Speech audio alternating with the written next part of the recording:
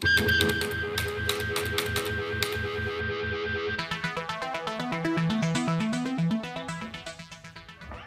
up, YouTube?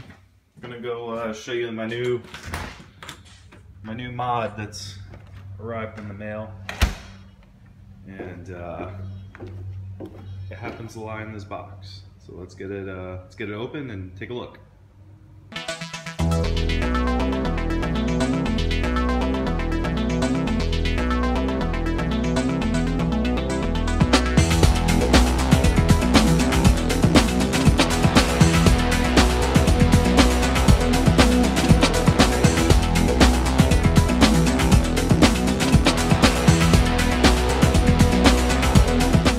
What this is a rear differential that I bought pre-owned.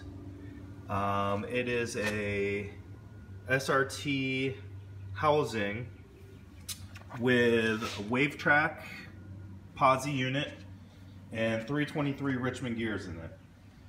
So this is going to be a significant upgrade to my 265 open differential that's in the car right now. And so, you know, going from 265s to 323s is going to be great.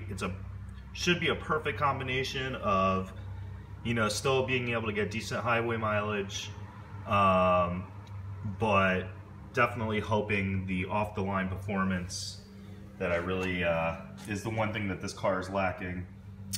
And of course, the posi wave track is just, you know, going to help me hook so much better than an open diff. You know, I can do. You know, the car typically, at this point, well, I shouldn't say at this point, the car typically, whenever I do a burnout or take off, it seems that both rear wheels spin. So, you know, back in the day when I had an open diff in my 72 Skylark, which was my first car, you know, that thing would do one wheel peels all day long. So I'm not sure what the difference is between a modern day open diff and you know, an open diff of, you know, back in the day in the 70s. But you know, whenever I do a burnout, like I said, both rear wheels tend to spin. I have had one instance where only one tire spun, and that was at the track. I accidentally got one tire wet in the burnout box, and that tire did not spin when I did a quick burnout. The driver's side did, the passenger side didn't.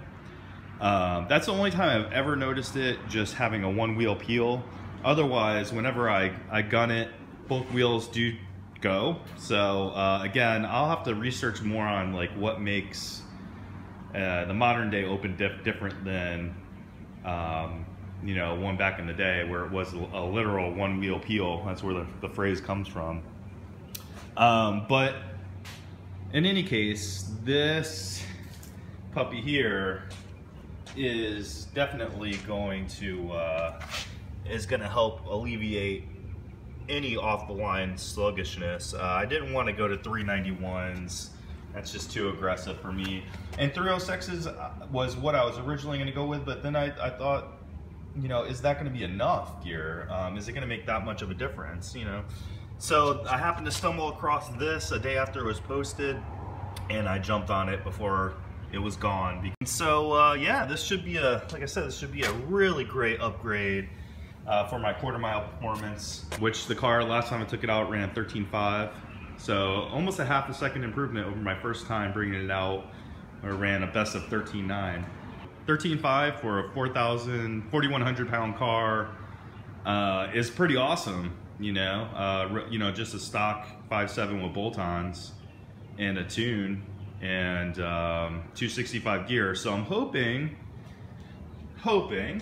that this puppy here will put me in the low 13s, and if I can hook good enough, maybe even high 12s.